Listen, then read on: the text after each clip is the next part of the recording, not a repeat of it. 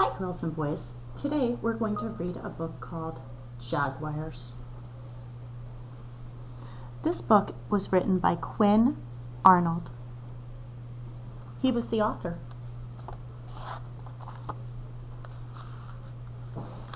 Did you notice that I didn't tell you who the illustrator was?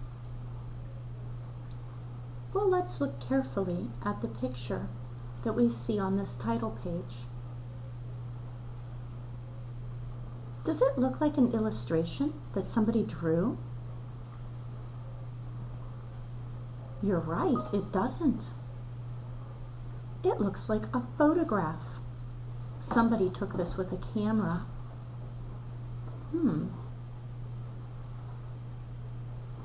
Let's do a picture walk and look a little bit at this book because it's so different than some of the other books that we've read.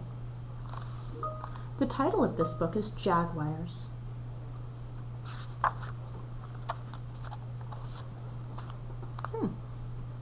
That's a different looking kind of page. It says Table of Contents on it. Oh, and it talks about little tiny topics, and then there's a page number, and then another little tiny detail of a topic, and another page number.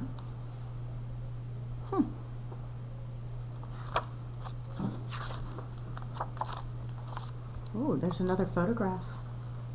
What kind of animal is that? It's a jaguar. So this picture looks like jaguar skin and fur. This photograph is of a jaguar. The photograph on the cover is a jaguar. And the title is Jaguars. What do you think the topic of this book is? Remember, a topic is what the book is all about. I think this book is going to be about jaguars. And I don't think this is a book with a story with characters and a beginning, a middle, and an end. I don't think there's going to be a problem or solution in this. There's not going to be a setting. This book is a teaching book. It will teach us something. It's going to help us learn about something. Well, I wonder, what do we call this kind of book? It's a non-fiction book. Non-fiction books teach us about a topic. And the topic it's going to teach us about is going to be jaguars. Some of the features that we'll see in a non-fiction book are a table of contents. We'll see photographs instead of illustrations. And it'll give us facts. Sometimes we'll see something different about the text. Do you see how this one is a different color?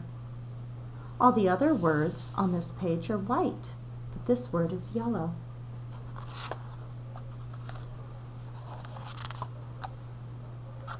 Full of photographs, not illustrations. That's a big clue.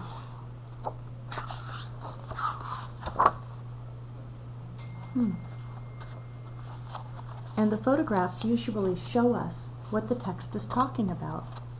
Oh, here's one of my favorite features in a nonfiction book. Do you know what this is called? It's a diagram. A diagram labels all the parts of something. This diagram labels all the parts of a jaguar because our topic is jaguar. It's what we're learning about. So it gives us all of the labels that we would need. And on the smaller parts of his body, it gives us a bigger picture so that we can look very carefully. You know, it's hard to see his claws on this paw, so they took a picture, a photograph of his paw, and they made it look bigger. They zoomed in so that we could see the small details they wanted us to know. In the back of a nonfiction book, we often have other text features. This section says words to know. It tells us about the fur and gives us a definition. It tells us the word prey and gives us a definition. And it tells us about rainforests and gives us the definition. It tells us where we can get more information through books and where we can get more information through websites. And it would be more information about the topic. What was the topic of this book again? Jaguars. Oh, and here's an index. An index tells us the special words.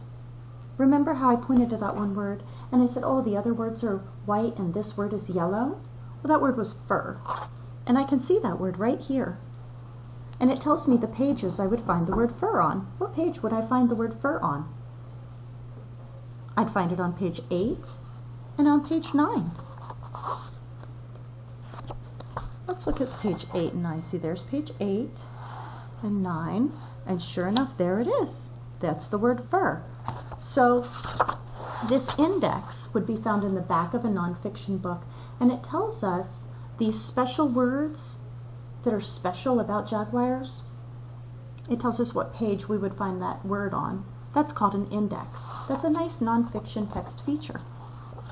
And the words to know section, that's a glossary. It's like a special dictionary just for the special words in this book. Sometimes a nonfiction book will give us a picture glossary, and it'll give us a little definition of all the special words, and sometimes it'll just have the words there, but look, it's in the same color that we saw it on that one page. It was yellow on page 8 and 9, and here it is, it's still yellow. That was nice of them to do. Let's read this nonfiction book about jaguars and see what we can learn. The topic is jaguars. The key details are going to be the pieces of information that we learn about jaguars. Let's see how many key details we can learn. Jaguars. If I wanted to read Hello Jaguars, I'd look on page 4. American cats, I'd read page 6. If I wanted to read about spotted fur, I would read page 8. These are some of the key details that I'll be reading about. Leaping legs is on page 10. So the table of contents is a good place to look in order to find out some of the key details that you can learn about in your nonfiction book. Hello, jaguars. Jaguars are big cats. They are the biggest cats in the Americas. So in North America, Central America, and South America, the largest cats are jaguars. Most jaguars live in rainforests. That word is in a different color. It's one of our special words. If we wanted to know about what rainforest meant, if we didn't know what a rainforest was, we could look in the glossary and it would tell us what this word means. But I can also try and figure out what it means from looking at the word, rainforest. Well, I know about a forest. It's a place with a lot of trees. And I know what rain is. Maybe a rainforest is a place with a lot of trees where it rains a lot. Jaguars have spotted fur. It is orange-brown with black spots. The spots are called rosettes. Oh, look. The photographer, the person that took the picture, was very good to us on this page. I can see the orange-brown fur, and we're real close, so I can see the black spots. And then they wanted to make sure that I saw them really well. They told me they're called rosettes. And they took a close-up photograph so I could really see it. The jaguar's tail is long. Jaguar legs are short but strong. They can leap far. I wonder why they can leap far. It probably has something to do with their strong legs or maybe his long tail. Those are some key details I learned about how they leap. A jaguar eats meat. It waits for prey, then it jumps. Prey. That word is a different color than the other ones. It looks just a little bit different. I bet it's in the glossary, and it would tell me the definition, what it means. I'm going to try and figure out what it means from the details on our page, though. Is that a jaguar? No. And the key detail on this page, the little tiny topic about jaguars, is that they eat meat. Prey must be some sort of meat. It waits for prey and then it jumps. Prey are the animals that it hunts for. So he waits in the shadows quietly, and then he jumps out to eat his prey. That's where he gets his meat. He can't go to Publix. Baby jaguars are called cubs. Cubs live with their mother. They play and learn to hunt. Aw, what cute little baby jaguars. What are they called again? Cubs. There's the mommy jaguar, and there's her babies. They play and they learn to hunt. I wonder who they learn that from. Who teaches them?